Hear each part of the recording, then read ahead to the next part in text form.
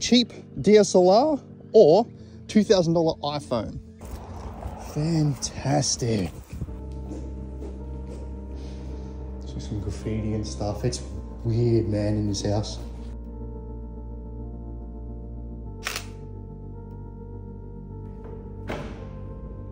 Probably to stop people from getting in here, but I think I'm gonna crouch on the table. Hopefully the floor doesn't fall. Oh, how this floor is.